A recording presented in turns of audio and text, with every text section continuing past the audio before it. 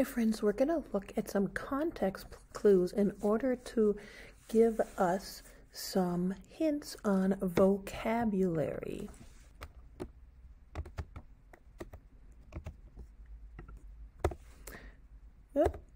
Vocabulary. So, let's take a look. Jack was not hungry for lunch. He ate a hearty breakfast.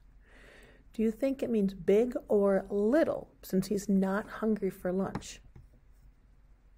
Big. Jim ate a lemon with lunch. It was a very sour lemon.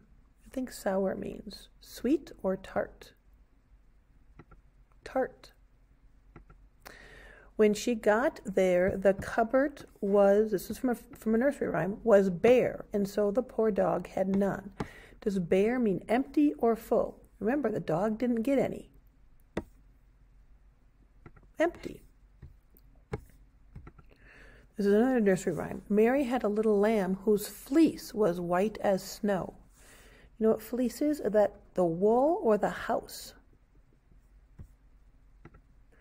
The fleece. Mary wore a frown. Mary was quite contrary.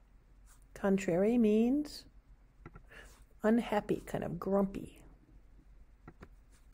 Jack be nimble, Jack be quick, Jack jump over the candlestick.